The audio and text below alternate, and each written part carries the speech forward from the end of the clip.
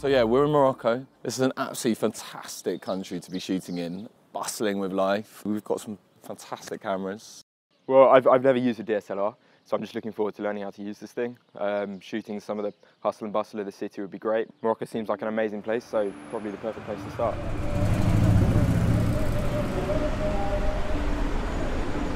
These markets, they're like nothing I've ever seen before. You walk out onto the street, there's carts, there's cats, guys working the market trying to sell you stuff, there's bikes racing past.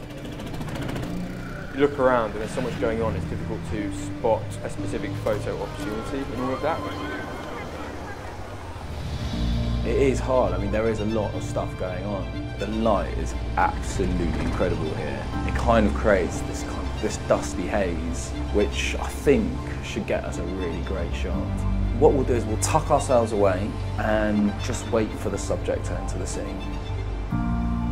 So something that can really help with so much movement is the burst mode on these cameras.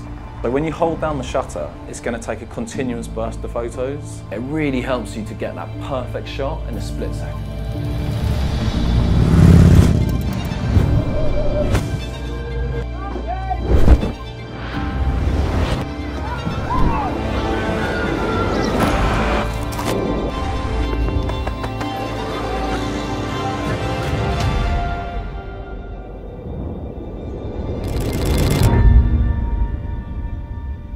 In the streets, in the alleyways, in the market, it's brown and muddy, and then suddenly you go into these buildings which have been built in this incredible way, and it's a complete contrast. Because the majority of the interiors have all got this amazing sense of symmetry, it's great to keep your lines straight.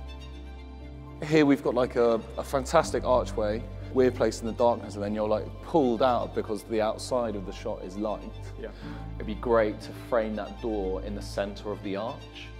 I would use high f-stop so that you're getting as much detail in the shot as possible. The architecture shoot went great. We saw some incredible buildings, some amazing designs, patterns on the walls, and took some great shots. I share all my photos via my phone. So I can use the Nikon SnapBridge app. I can come back, download the photos straight onto my phone from the camera, and then use it to scroll through them that way rather than going through them on the camera. And then it's really easy to share them on social media so I can show my friends and family what I've been up to when I'm traveling. We're heading towards a viewpoint that we've been recommended to go and shoot an amazing landscape in the golden hour, but as we're driving along, rushing there, we're seeing so much exciting stuff to shoot.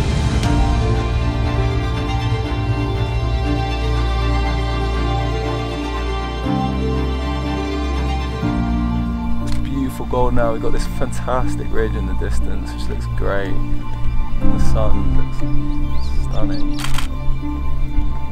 I'd love to have a model in the shot just to kind of give us a bit of perspective, but we've got some sheep down here. Yeah. Should we go down and see whether we go down?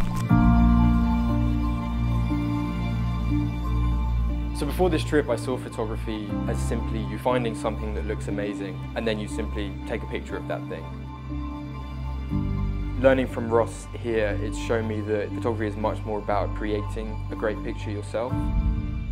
There's one thing reading about how to use a camera and about what the different features mean and how to use light, but it's really the only way to learn that is to get out and take photos.